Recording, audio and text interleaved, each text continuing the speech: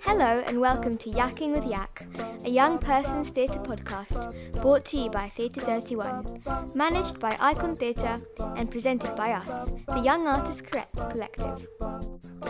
We are the Young Artists Collective, also known as YAC, and we are here to talk to you about all things theatre. We'll be keeping you up to date with everything happening at Theatre31 and Icon Theatre. We will be reviewing shows, conducting interviews, sharing some creations, playing games and having a good old chat.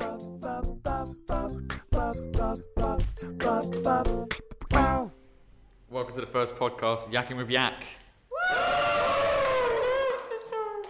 Who actually put us in charge of the podcast though? It was a stupid idea. It's going to be a disaster. Well, oh come on, I'm actually really excited about this. There's games, there's news. What else could you want? Please tell me. We're recording from the Brook Theatre. Which makes a change because we're usually on Zoom and we are stuck at home doing nothing apart from theatre. But today we are all united in person for the first time in a long time. Yeah. Thanks for tuning to our first podcast. Enjoy! And now for the news. Jinx everyone. Coming up next, we've got all the latest news from Theatre31 and Icon Theatre. Next up, we can announce a Christmas show for younger ages. It is a joint production with Loop Dance Play and Words Theatre Company and the Brook Theatre, and it is called Little Fox's Christmas Garden. It's Christmas Eve, and in the cosy old bookshop, Little Fox is helping Big Fox put up lots of decorations. Suddenly, they receive an urgent message. An evil queen has cast a terrible spell, and Christmas may be gone forever. So begins a journey into an enchanted garden and an amazing, fantastical land with faraway fairies, mumbling moles, and of course the evil queen herself. With interactive games, songs, dances, a thrilling storyline and larger-than-life characters, this show is designed to fuel the imaginations of small children and gently stimulate their senses. It's the perfect introduction to theatre for young audiences. Help Little Fox lift the spell, free the garden, and save Christmas forever. It sounds great. They do this collaboration yearly, and it's always fantastic. I'm excited to see it. Little Fox's Christmas Garden now. The show runs from the 3rd until Christmas Eve at the Brook Theatre in Chatham, and tickets are available to buy at www.medwayticketslive.co.uk. Next up, we have another commission. Another one. Another one! For this one, Theatre31 has partnered with Square Pegs Arts, who are working on opening a brand new youth theatre base in Medway, specifically for young people with learning disabilities, autism and social communication difficulties. They will be setting the group up as an extension to their own current programme of work, and they have already started engagement work with local SEND schools and charities to build up participant interest ahead of the new year theatre base opening in the new year. Square Pegs currently already run similar drama groups for young people and adults. Do they? Yeah, in Maidstone and Canterbury. They are also residents here at the Brook alongside Icon Theatre, so they are particularly excited to finally be expanding their programme here in Medway. If you are interested in hearing more about this new group, or you know someone that might be, you can get in touch with Square Pegs via their website www.squarepegsarts.com, on Instagram at squarepegsarts, or on Facebook search for Square Peg Arts. They also run a music programme and have a theatre company. You can check that out while you're there as well. Music as well. Yeah, music. Icon Theatre has a brand new show coming up in February called If Not Now. It has just recently been announced, so we are able to share some information with you about the show and how you can potentially get involved. It will be a stunning, large-scale outdoor movement and dance-based production that will feature a cast of 100 performers, breathtaking visuals projected onto the walls of Rochester Castle, original new music and spoken words. In Icon's signature style, the production will be performed by professional dancers and parkour runners, alongside a collective of residents, including community groups, local schools and young people, supported by Icon Theatre's Theatre31 programme. Influenced by the sweeping changes worldwide that have been unleashed through the response to COVID-19. If Not Now will give voice to local stories and explore how communities can come together to challenge and transform poverty, prejudice and climate crisis, and look at historical movements and moments which have launched extraordinary social changes, including the establishment of NHS and welfare states. That sounds really interesting. It's so impressive that there's so many people coming together to create this. There are actually lots of people, like over 100, and the teamwork sounds really cool. I bet it's going to be really fun. Yeah, definitely. If Not Now is an Icon Theatre, Medway Council and Theatre31 co-commission. It's going to be directed by Icon's very own Nancy Hurst in collaboration with the members of the community taking part, and the projections are being designed by YAC. And Icon are currently looking for participants to get involved in the show. Join now, the opportunity is here for anyone. It could be you. Me? Of course. They are looking specifically for Medway-based groups, schools and individuals of all ages to be involved in the show. So, if you're an individual or group interested in acting, singing, dancing, backstage or front of house roles, they would love to hear from you. And you do not need to have any prior experience, just enthusiasm. You know you want to. If you want to find out more or get in touch with us, visit www.icontheatre.org.uk/productions and go to the If Not Now page. And there has been some other really exciting work happening behind the scenes as well. Work started earlier this year on a new project co-commissioned by Theatre31 and Cookham Wood Young Offenders Institute with the support of Medway Council. Theatre31 believes that everyone, regardless of their background, should have access to the life-changing power of the arts. So to celebrate that, Theatre31 hired spoken word artist Lady Unchained to lead the first term of theatre-based workshops at Cookham Wood. Inspired by personal experience, her mission is to prove that there is a life after prison. 4 participants have worked with Lady Unchained over 6 sessions to devise a spoken word project. The sessions have provided a safe space where self-expression is celebrated and honest communication is encouraged. The same format will be used over the next couple of terms. The idea is that as the programme develops, Theatre31 can build lasting relationships and cultural engagement with participants as they move on to the next chapters in their lives. The power of arts to transform a person's life has been proven time and time again. The key is getting the opportunity in the first place. You can listen to an interview on BBC Sounds, the Dominic King show with Lady Unchained. He talks about the programme. And we are so excited to be able to share a reading of one of the original spoken word pieces in this episode, performed by one of our Young Artists Collective members, Connor. Give it up for Connor.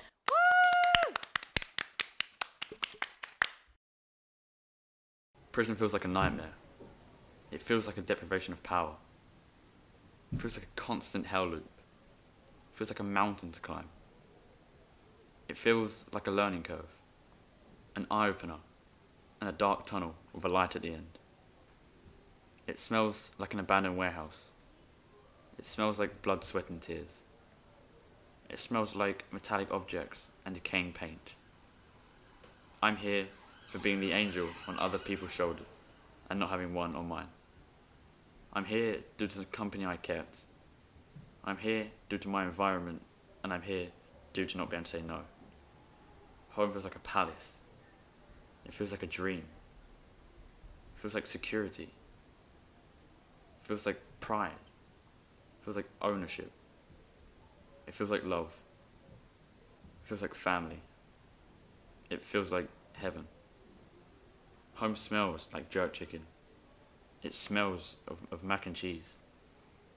It smells like fresh linen. It smells like freedom. To get back home, I need to keep educating myself. I need to make myself available for opportunities. I need to fight this case, and I need to succeed in everything I do.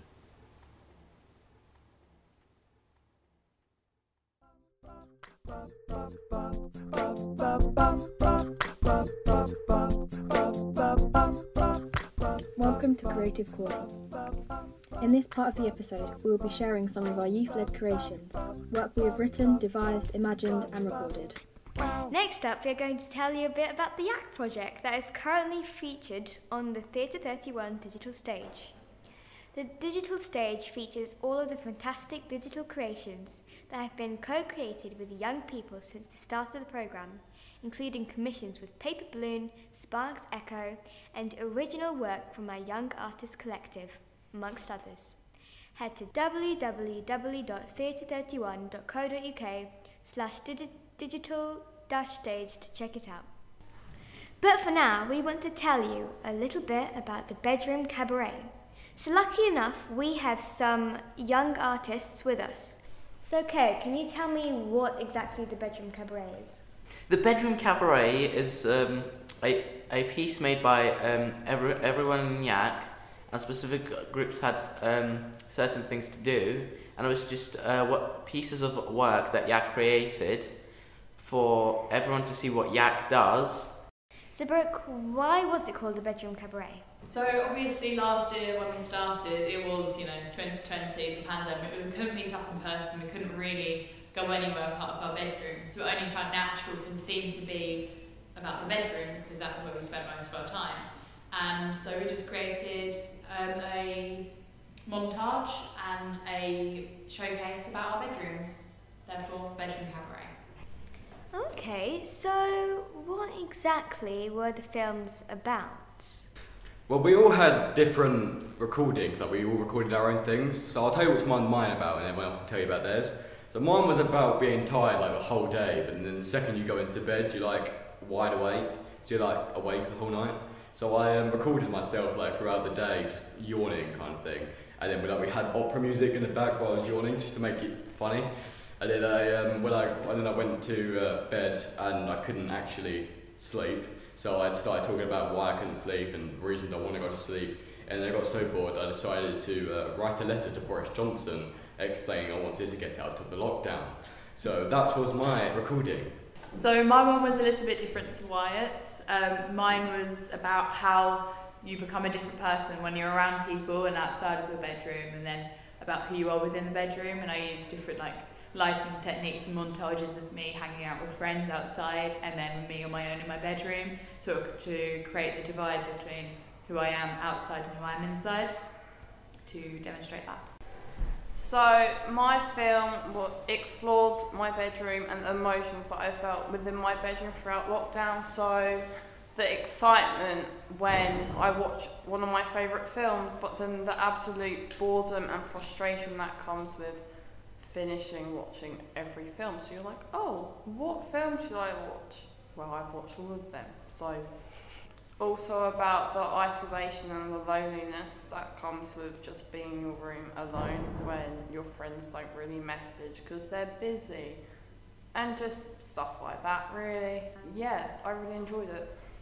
So my group did their own different pieces of their work to upload to the Bedroom Cabaret. I did my piece about 6 children trapped with this one guy who goes crazy, and who knows what will happen next. What was it like creating work during lockdown? It was definitely an interesting experience, because normally when creating theatre and things, you'd be on stage in front of an audience, and at least that's my experience with it. So it was quite interesting recording everything yourself and doing it on your own basically. But it also was nice having full creative control over everything, so I could do something that I'd never done before and direct and create my entire piece from start to finish. That was quite nice.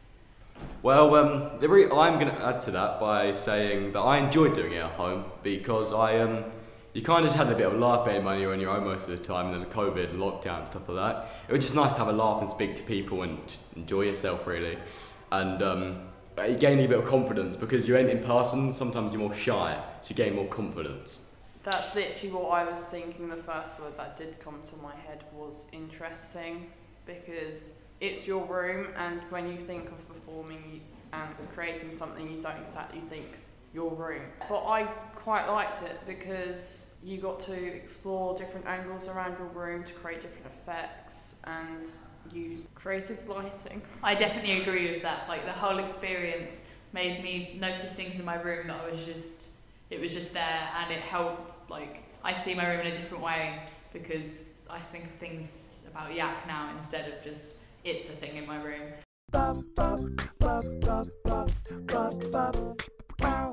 So we didn't just create the films, we also did little group projects which helped form the basis of Bedroom Cabaret. We did films in person for a song, that was quite fun. Yeah, that was definitely my favourite bit because we all individually filmed our own bits where we had people throwing toilet roll at me, hand sanitizer, masks as fashion accessories, and it was just really fun. And I really liked seeing the end product because you got to see everyone's work just put into one compilation. And the song was also written by us, like as a group, and we all filmed different bits of it. Me and Wyatt weren't comfortable singing, so we did spoken parts of it, which helped create more of a storyline for the song. So that kind of was easier because if you're not comfortable with singing, you can see a lot of ways around. You don't always have to sing. So Connor, what was your favourite part of the filming? Like it's already been said, my favourite part was definitely being in our own space and being able to film what we want and it being portrayed in like a creative ways that I didn't even know could be creative. But also when we came together as a group and did group projects, definitely very good because we all had different ideas and we all contributed to one big idea, which was quite cool. What about when you did all those different looks to come? That was so awkward. Or the lightsaber. Oh, my lightsaber, yes. The hood. Oh yeah, tell us about the hood. I have this massive blanket with a hood which I wear absolutely everywhere, you know, it's so comfy, and we were throwing it over me, I was throwing it up and disappearing. We were doing everything you could possibly do with a blanket that could look funny. Oh, there were some bits that didn't make the cut as well. Yeah, none of the bits where they threw pasta at my face got into the film, so they didn't need to throw any pasta on me, but they still did. Which was your favourite film of like other people? I think my favourite one was probably Holly's because it was such a pretty montage of all different aspects of her room, and it was really creative, and it was quite a good insight into how other people live, if that makes sense, and it was really pretty and it was really nice. Thanks Brooke, and I really like yours because I found it really interesting, like the lighting, the montage, the speeding up of the clips. I just really liked it because it was just a really interesting take on like human life really. I quite like Wyatt's. Wyatt's was quite cool. It's comical as well. Definitely the opera and the Boris Johnson letter, which was so that was my favourite. Funny enough, I was going to say Connor because I enjoyed his singing. His singing was good. I'd like to specify it.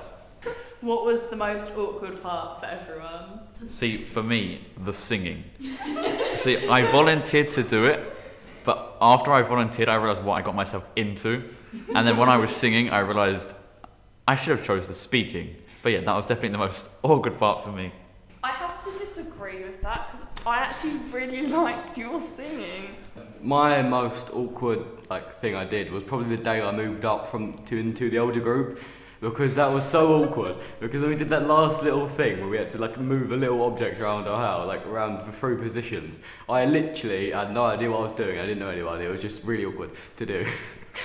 The most awkward part for me was when I was taking on a character who was deathly afraid of COVID in a very over-exaggerated way, and I forgot to lock the bottle of Dettol spray and sprayed it all over my laptop, all over the camera, and that was really fun cleaning that up. At least the computer's clean, I guess. Commitment. So if you want to catch all these extremely quite awkward moments, head to Theatre31's digital stage. Thank you for listening. Bye.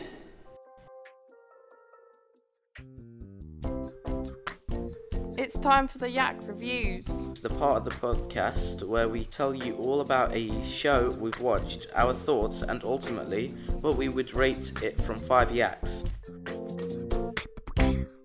So, we went to see the PROJEKT EUROPA work in progress. They are the current resident company at the Marlowe Theatre, and the work in progress was called Feast Ingredients of Us, which was created by Polish director Agnieszka Blonska. show claimed to be an interactive, participatory celebration of food, and I think it very much was. Throughout the piece, we got served a variety of different dishes from each of the participants' cultures, and it was really engaging to be able to have that physical and sensory aspect to a performance. It wasn't reliant on just a facial expression, it was reliant on your response to the situation, and I think it completely achieved that. In terms of its sort of social and political aspects, I feel it was focused more on the immediate human connection as opposed to anything more ecological or political. There wasn't much focus on sort of making us question our place within society, just sort of allowing us to have time to really engage with it and to really focus on who we are and who it is that makes us and gets us to where we are. And I think it didn't necessarily need to be more political or more ecological. It just needed to allow itself more time, I think, to naturally enter those areas. I think it could be developed in trying to engage the audience more within the process of eating. There was this big point raised of not knowing whether or not you could interact with the participants and with the creatives as they gave you the food. And I think there would be a really important sort of aspect to the piece of the different sort of social worlds of being the person who eats versus the person who serves. And I think if there was time given to be able to really discuss the food one-on-one or just with the group sat at your table, then that would really develop it a bit more. So aesthetically speaking, the piece was rather minimalistic. There were paper plates and a single glass, and the majority of the atmosphere was built either by the performers themselves or from, there were 2 video screens, I believe, and some audio along with that. There was one sort of performer character who was very focused on the movement of the piece. They would mimic some of the videos, and I found that very impactful, and that created this real sense of connection between mother and daughter despite the distance, which was, you know, quite beautiful and moving.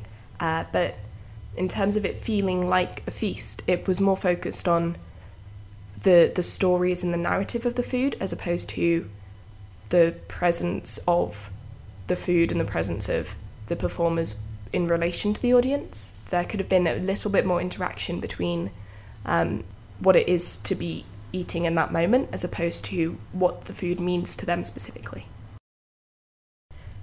There were 4 cast members in the room and one connected via video and audio who had created work throughout the process and sort of intended to be there, but because of the way the world is right now wasn't able to be. The performers that were in the room, 3 of which were sort of volunteers from the community who had been part of the research and the development of the piece, who had really been impactful within its creation and who brought in a real sense of humanity to it and it being very personal to them because it was their stories that they were telling. It wasn't as if it was a script that they had been given. The 4th performer was a professional, don't know quite what to call her, a professional performer. They engaged less with the audience but focused more on creating a sort of dynamism to the piece, and that was the sort of aspect of the piece that felt more professional and that felt more produced as opposed to the rest of it, which felt very organic and truthful. Also, we saw the 3 volunteers step out of their roles behind the kitchen area. One of them took to a microphone, the other one joined in with a movement exercise, and I think that really helped to blend the boundaries between professionals and participants and audience members, and it made the whole piece feel a lot more fluid. It's definitely important to tell stories of a whole diverse range of backgrounds and to really engage with them in a way that is truthful and not as imposed by the long-standing residents of Canterbury. I think that's really important, as it should be for any area. But I also think that there's something to say for including professionals within work. I think that there are so many professionals and there are so many migrant professionals who deserve to really have a voice and to really tell their own stories. So I don't fully know if it's a good thing to be using non-professionals, but I think it's certainly an interesting take, and it formulated the piece and it made this piece what it was. I think in traditional theatre, products are valued very highly, mostly because they are highly valuable. They can be sold and commercialised for an awful lot of money. And I'm not sure that this piece has too much of a commercial theatre feel, but I think it definitely could still be a profitable product because I think it was really impactful and I think a lot of people would enjoy it and want to engage with it. And getting to see the process of it and getting to see and hear about how they made it and how they came to the conclusions that they came to through production was really, it sort of fleshed out the piece and it made it feel more real and more truthful than perhaps if we had just seen it and then it had just been a process of people providing you food and you eating and talking about the food. There was definitely something real and truthful about the way that it was handled and about the fact that you could tell it was work in progress, but also that even the final product of this piece is going to be very personal and very individual to whichever participants are participating. This is going to sound very artsy-farty, but my view of theatre is that it should be that very human connection and that it should rely on audience and performer or participant engagement and that it should be very driven by emotion as opposed to driven by aesthetic and driven by theatrics, as it were. So I think that the way that the show was produced and the way that the show that we got to see was presented was really beautiful and it was really what it should be. I think that especially when handling a topic such as migration and family relationships and food, those topics all are incredibly personal and I think that they deserve to be treated in such a personal way that the piece managed to do. I think that if we'd had something more theatrical, more traditional, if there were more light effects and there was more of a stage and more of an audience seating area, I think that would have felt too commercialised and too divisive as opposed to very inclusive, which I think this story has to be, because otherwise it's putting something onto a different area than the humanity of what it is to eat. If I had to summarise my opinion of this show into one word, it would be that it was engaging. The piece was free, we got to see it for free, and we also got to eat food. So not only is that value for money on a good day, that's amazing value for money for a piece of theatre. Considering the future of the piece, I really hope that the tickets remain to as accessible a standpoint as possible, or that a portion of the tickets are free or really low cost, because one, it's a community piece, and I think that people who when you start to discuss diversity, you also have to discuss like financial diversity and whether or not people are able to access something or whether a piece is inclusive enough to allow them to be there. And I think that everyone deserves to be there and to engage with this piece. But there are also the massive overheads of food and cooking and maintaining plates and cups and all of that that doesn't come with a traditional piece of theatre. I also wonder financially whether the people involved will be compensated in some way or whether the process of it will be their compensation. I would give this piece 4 out of 5 YACs, hoping that in the future it would get 5 for adjusting some of the natural restrictions that come with it being a work in progress. Next up is our chat section of the episode, where we have important discussions, debates, and chat general nonsense.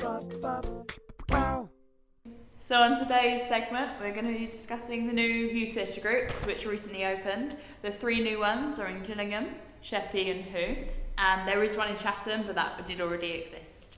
So, Wyatt, how are you feeling about the new youth theatre groups, and which one do you go to?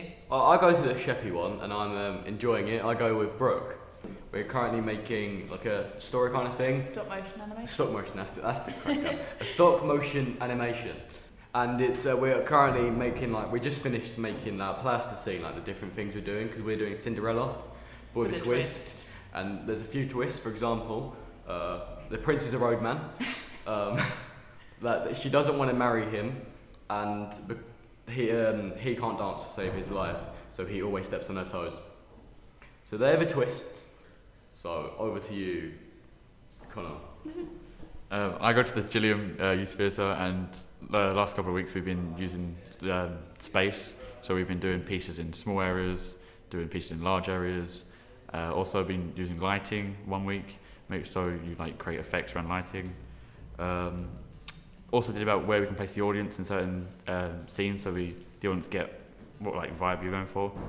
So you could do like the recent one we placed the chairs in like a bus because we were doing a scene on a bus, so we placed the audience in like a bus sort of seating. So yeah, good.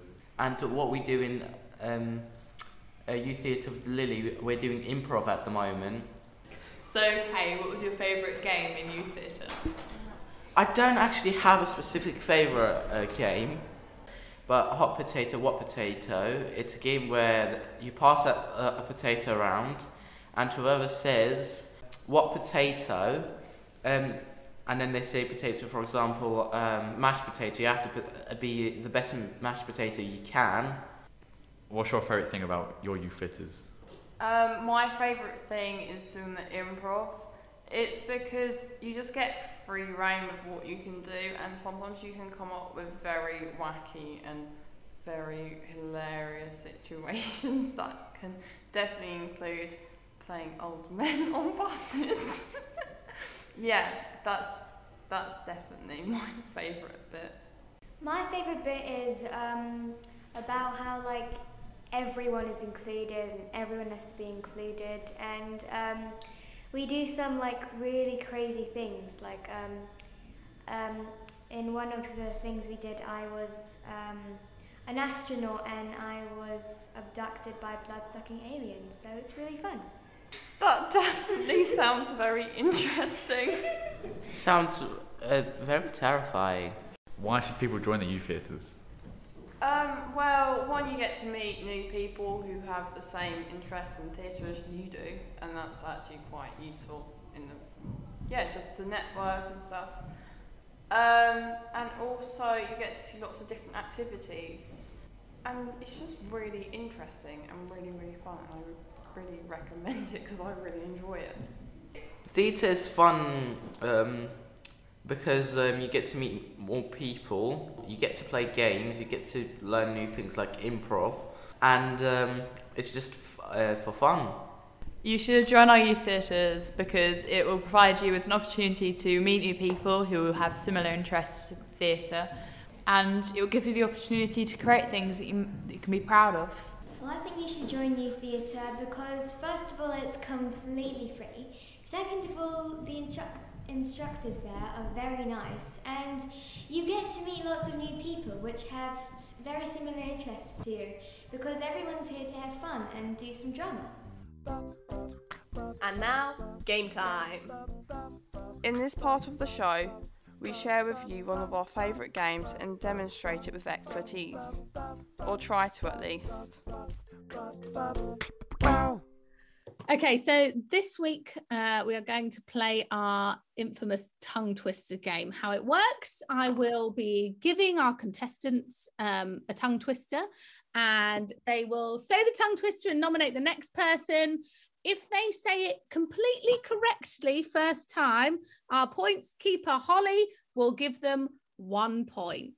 If they say it wrong, they get no points. If they say it really, really wrong, they get -1 point. Okay, and Holly, you can dish out at your leisure additional points based on speed and also just delivery, whatever you think deems additional points. You just dish them out, Holly. Contestants, are we ready to play? Yes. Yes. I will say the tongue twister slowly 1 time for you to hear, and then I will nominate someone to start, and then you have to nominate the next person each time. Wait, okay. can you put it in a chat? Yeah, I'm going to put it in the chat. This is our first one. Brisk, brave brigadiers brandished broad, bright blades, blunderbusses and bludgeons, balancing them badly. And I would like us to start, please, with Brooke. Brisk, brave brigadiers brandish broad, bright blades, blunderbusses and bludgeons, balancing them badly. Wyatt. Brisk, brave brigadiers brandished broad, bright blades, blunderbusses and bludgeons, balancing them badly. Brisk, brave brigaders brandished bright blades, blunderbusses, and bludgeons, balancing them badly. Yasmin. Brisk, brave brigadiers brandished broad, bright blades, blunderbusses, and bludgeons, balancing them badly. Nice. Well done, everybody, for round 1. We will wait for scores until the end. Here is our next one. And for this round, I would like you to say it as fast as you can. No. Yes, please. Okay, this one is, how can a clam cram in a clean cream can? And we're going to start with Yasmin. How can a clam cram in a clean cream can? Wyatt. How can a clam cram in a clean cream can? Brooke. How can a clam cram in a clean cream clam? Okay. How can a clam cram in a clean cream can? Oh, I think that was our best round. Wyatt, that's the best one you've ever done. He gave me all the inability to speak. It was small, you know. Small. Okay, everybody, our next tongue twister is, imagine an imaginary menagerie manager managing an imaginary menagerie. Oh. And we're going to start with Kay. Imagine an imaginary manager managing an imaginary menagerie. Wyatt. Imagine an imaginary menagerie manager managing an imaginary menagerie. Lily. Wait, Yasmin, sorry. What is that M word? Menagerie. Menagerie. Menagerie. Right. Imagine an imaginary menagerie managing an imaginary menagerie. Brooke. Imagine an imaginary imagine an imaginary menagerie manager managing an imaginary menagerie. I am so much worse at it this week. I was so good last week. You were the queen last week. Oh, how the mighty have fallen. Okay, we have 4 more. Now, for a bonus point, if anyone would like to attempt to really wrap this, I will give 5 additional points. Why I feel like you're in need of it.